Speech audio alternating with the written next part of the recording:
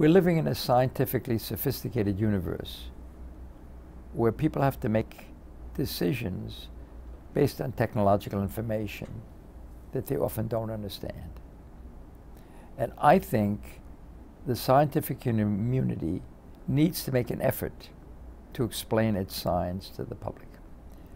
And that is not only because science is supported by the public, but science is essential in an informed democratic society for people to make intelligent decisions about their future.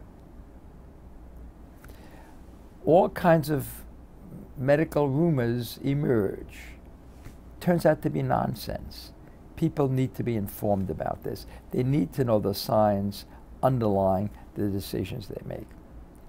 But although my son disagrees with me, I think science is as exciting as baseball is. And Charlie appreciates that.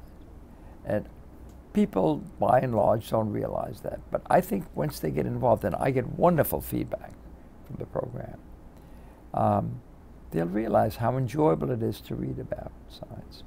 Now, there's another man who's participated in this, Jonah Lehrer, who's a Columbia product, who worked in my lab for 2 years. Terrific guy.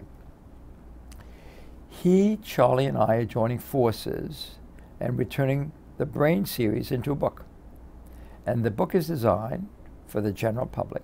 And my illusion, you may think it's a delusion, is that it can contribute to what is badly needed, a revolution in science education.